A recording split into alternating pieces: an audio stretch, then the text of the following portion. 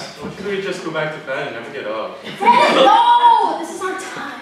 God, don't be so desperate. It's bad for our image. What if we say something stupid and she never wants to speak to us again? What if we get hit by a car, or we end up being late to class, or we end up dying, or no, that's not gonna happen. I mean, I think that this is a perfect opportunity for Rob to ask Misty out on a date. Well, rejection is terrifying. I'm not ready for this kind of commitment. The trick is to stay positive and hope for the best. Yeah, we can always just cry ourselves to sleep if we get rejected, which we probably will.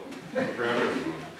No, I mean, rejection sucks, but you know, it's all part of getting stronger. We have to make sure that Rob asks Missy on a date today. Right? Don't do it. Are you sure? You're gonna do it. Sure, I'm gonna do it. Don't do it. Don't do it!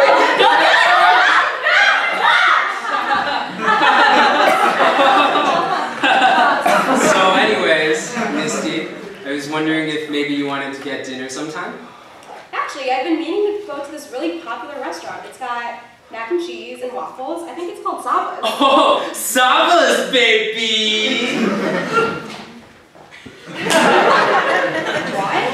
What? Nothing.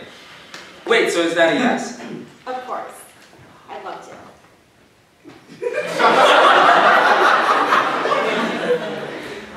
See, I told you everything would work out. No, you should have let me handle that. Sava's, baby! Ugh, so embarrassing. Well, that doesn't change the fact that his face is still numb from the cold. It's negative 30 degrees with windshield today. Does the school have no regard for our safety? Is it so hard to ask for a day off like we used to have in high school? I just don't get it. What if Rob's face falls off from the cold? What if he has to amputate his nose because of how long it's been numb?